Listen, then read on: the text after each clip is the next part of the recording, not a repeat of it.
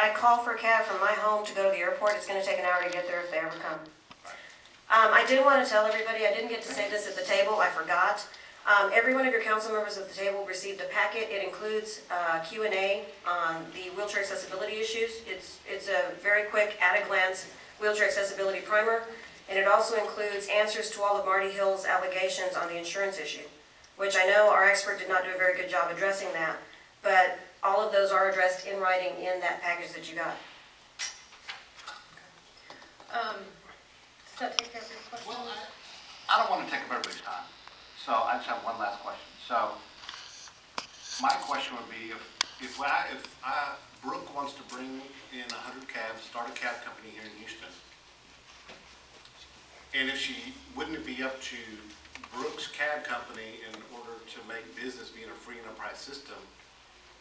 I still don't understand the rationale for not expanding the number of permits. If she wants to take a shot, come in town and serve the city, to keep it artificially capped, I still don't understand the rationale. We would have to change the ordinance to do that at this point. Well, the mayor said we change the ordinances all the time. We do, and that was actually the reason for the taxi cab study, is we were trying to get at what should the taxi cab industry in Houston look like. One of the things that the mayor said was she doesn't want 400 cars sitting out at the airport all the time. She wants them running around Houston. She wants them to be available for the suburbs. She wants them to be available for the bars. How do you do that?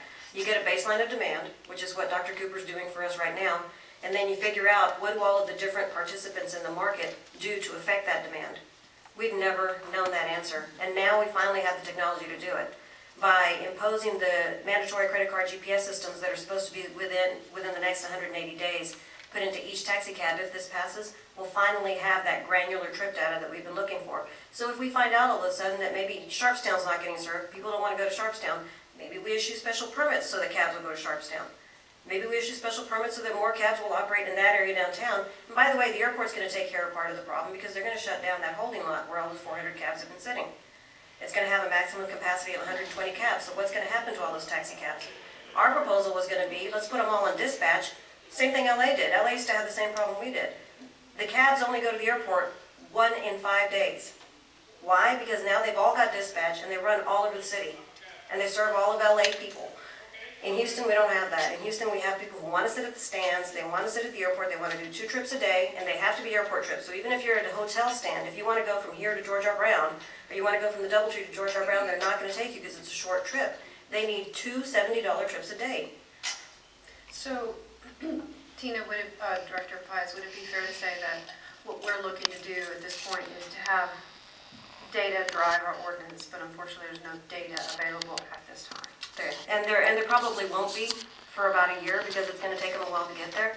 But eventually, council's going to be able to make decisions based entirely on data and not just on very, very good, compelling arguments around the council table. So are you saying the reason we keep it artificially capped, if a new entrant wants to come in for traditional taxi service, is to protect Brooks Cab Company because they don't know better?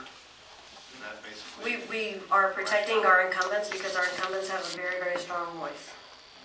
Okay, thank you.